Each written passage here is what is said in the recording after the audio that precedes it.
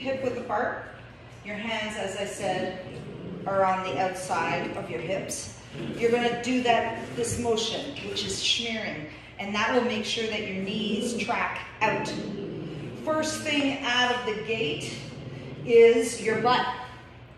It's a hip hinge. So I'm going to smear, break the bar, which I'm trying to pretend like I'm breaking the barbell like a twig. Ass goes first.